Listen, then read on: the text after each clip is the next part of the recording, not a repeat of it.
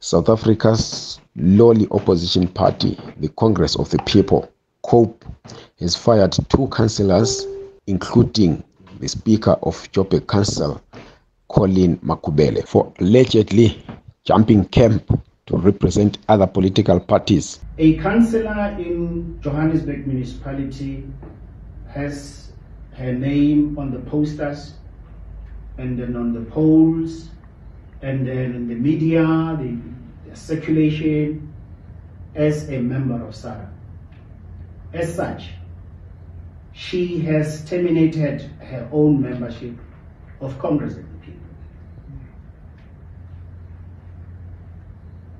Another councillor in Tshwane, a decision has been made that the person is calling himself the chairperson of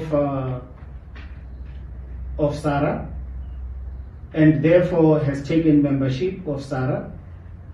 The Constitution of the Congress of the People, Section 19.3 takes effect, meaning that there is termination of membership on the councillor who is in Tshwane.